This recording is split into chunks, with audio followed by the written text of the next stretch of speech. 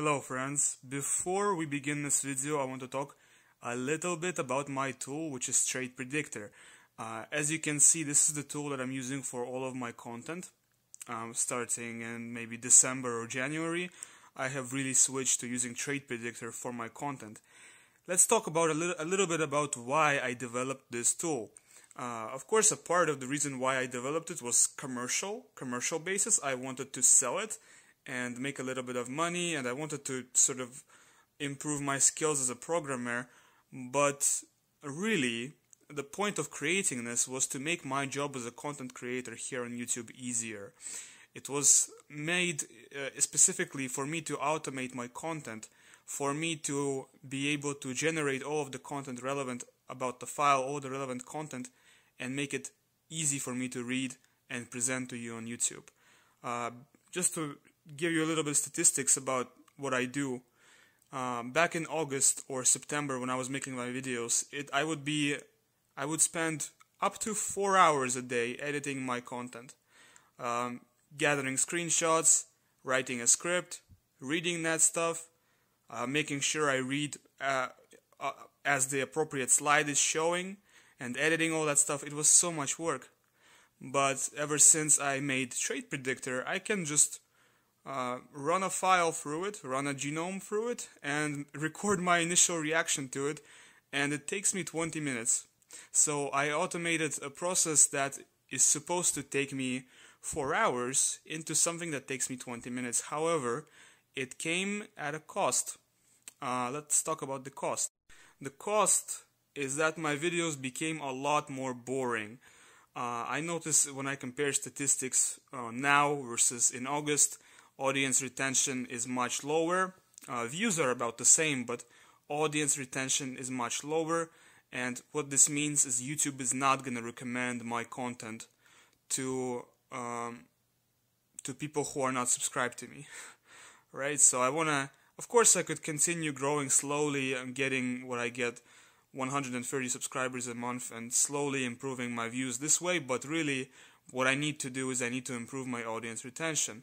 So I noticed that a big part of the drops in audience retention are in the parts of the video where I discuss monogenic traits. So I talk about all this boring stuff, all these monogenic traits, and I know it can be very boring and very difficult to follow for some of you people. For most of you, of course, most people watching me aren't some nerd who's been doing this for years like me. Most people watching my content don't know what that is, or what most of these monogenic traits are. So what's gonna happen is I'm gonna be making videos without the monogenic traits information in them. I might glance over some of them, but I'm gonna try to not talk about that stuff as much. And if you want me to publish any of the results that I make, sure, I can publish them online, and you can look at the result, the complete result yourself, and you can see if there's anything I missed and you would like to see that, you will be able to see it. So for example, today I'm making a video on Malta boy, and I'm gonna not talk about a lot of the relevant stuff, especially in the monogenic traits section. However, if you really want to see what Malta boy scores for these categories, you can look at link to the result will be in the description of the video. You can look in the description, you will find the link there. So this is what Malta boy and ancient North Eurasian from Upper Paleolithic scores with my tool. Let me zoom in so that it's easier for you to see. So his Y-DNA is is R. That's the most precise subclade for Y-DNA that my trait predictor could determine for him. That is because he definitely has R. He's got 54 R variants out of 66 total, but he does not have R1A or R1B or R2. So ergo, most likely he falls into a subclade of R that is not looked for by my trait predictor. His lineage is not something that my trait predictor looks for. So the most precise subclade that my trait predictor can give for him is R. Just some information about Malta boy. He was living in the Upper Paleolithic and he was living in Siberia. He was a part of a group that contributed to the ethnogenesis of a lot of different folks, to Eastern hunter-gatherers in Europe, to Caucasus hunter-gatherers and Iranian Neolithic farmers in the Middle East, to Native Americans in Americas. He contributed to Tarim, to a lot of different world ethnicities. He's sort of the link that connects Native Americans to Northern Europeans, to Baloch people, to Caucasians, and just a very archaic individual that contributed to a lot of people. Now let's go ahead and check his polygenic risk scores, what he scores for that, what kind of diseases he might have had. It looks like he's got a above average odds for atrial fibrillation. It looks like he's got a below average odds for deep vein thrombosis. Really good to see. DVT is really unfortunate, but he doesn't have it, so good for him. For bipolar disorder type 1, it looks like he's got a below average odds for that as well, which is really good to see. He's got a below average odds for schizophrenia as well. It looks like he's got a slightly above average odds for type 2 diabetes. Okay. It looks like he's got a below average odds for Alzheimer's, and it looks like he's got a slightly below average odds for multiple sclerosis. It looks like he's got 3 risk variants for breast cancer out of 16, which is pretty typical, pretty good. 6 risk variants for testicular cancer out of 12, which is pretty typical. Normally, I would go and check in a monogenic result what he scores, but I'm not gonna do it in this video. Just to make it less boring. For celiac disease section, looks like he's got 2 risk variants for celiac disease out of 10, which is all right. For GSS, 0 out of 12, which for GSS, Gerstmann-Straussler-Scheinker syndrome. So once again, really good to see. He's pretty healthy. 4 for Crohn's disease out of 22, which is pretty good, pretty typical as well. 0 for Raffenstein's out of 14, which is once again pretty typical, and 5 for Parkinson's out of 36, which is kind of on the high end of typical, but also okay. So it looks like there's nothing too concerning in this result. Now let's go ahead and check his Nashakot calculator results, what kind of phenotype he resembles most. So the phenotype he resembles most is this, followed by this, followed by this, which is quite surprising because a version of this phenotype with green eyes is what Western hunter-gatherers typically score closest to with my Nashakot tool. So kind of interesting. But as you can see, this version has brown eyes and darkish pigmentation. It looks like the closest mixture is a mixture of basically, let me do this. Half this plus half this, and the second closest mixture is basically half this stranded plus half this South Asian phenotype. In terms of the coloring, it looks like he's got darkest brown eyes, definitely very, very dark eye color. Likelihood of brown eyes here is only 17.8%, and there is pretty much no likelihood of any color lighter than brown for eye color. For hair color, it looks like he definitely has black hair. There is no likelihood of any hair color lighter than black. I mean, even dark brown hair here is really, really unlikely. For skin color, it looks like he's got light brown or olive skin. Once again, any kind of white or pale skin would be really unlikely, but also dark brown would be really unlikely as well. He's quite brown. For hair texture, it looks like he's got wavy hair and other, well, curly and straight is also possible, but kinky is not really possible. And we're not going to talk about this. We are not going to talk about this because it is too boring.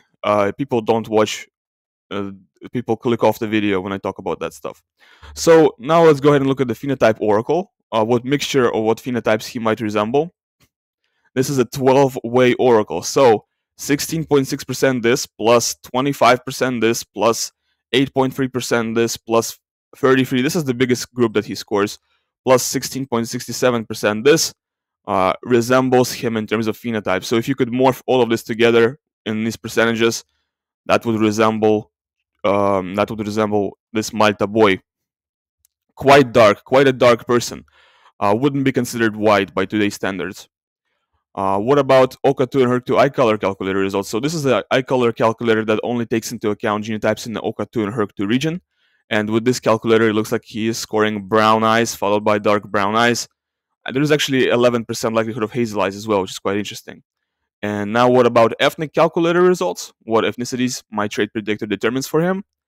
With the ethnic calculator results, Malta boy is closest to itself. Well, no, obviously, because he's a part of the oracle, but followed by himself, there is Botai hunter-gatherer from Kazakhstan. Botai hunter-gatherers are known to be very similar to ancient North Eurasians. Followed by him is a Turkic individual from the steppe. Followed by him is Afontavagara tree, which is another ancient North Eurasian. Followed by that is Livonians from medieval Estonia. Followed by that is Chorny Klobuki Turks. In case you don't know what that is, Chorny Klobuki Turks were a group of medieval Turkic people who lived near Mordovia.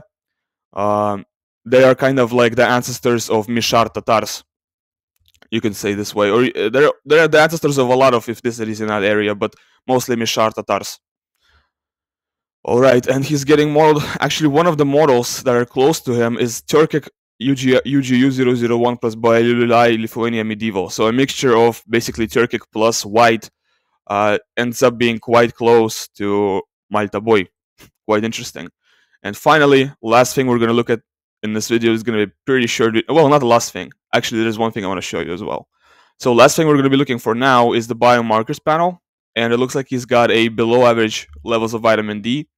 All right, it looks like he's got a below average levels of LDL cholesterol, which is really good. Below average levels of HDL cholesterol, which is not so good. Below average levels of glucose levels, which is really good. Slightly above average hemoglobin, which is, I guess, quite all right. He's not in risk zone. He's got a slightly below average blood pressure, which is once again really good. Well, there is technically a lower limit for how low your blood pressure can be, because if it's too low, there's some other issues that arise. But especially if you are like anorexic, sometimes they have problems with low blood pressure. But in his case, it's good to have this kind of a blood pressure. For iron, it looks like his level of iron is pretty much average, so once again, pretty good. And the last thing I want to show you in this video, this is something I just added. It's the blood type predictor. So we're going to scroll at the very bottom, and his blood type is definitely O. His blood type is O. Type A and type B is really improbable. Type AB, completely impossible. So yeah, definitely blood type O. Well, that was Malta boy. If you want to explore the entirety of this result, and there is a lot to explore, there is so much to talk about that I'm not going to cover. So if you want to cover all of that by yourself and see what he scores for all of the other traits, you can actually, I will actually publish this result onto my GitHub, and you will be able, and I'm going to include the link in the description of the video, so you can actually look at the entire result and examine it thoroughly. But that's pretty much all there is that I want to show you. Thanks for watching my video until the very end. Leave a like and subscribe. Share to your friends or whatever. Goodbye.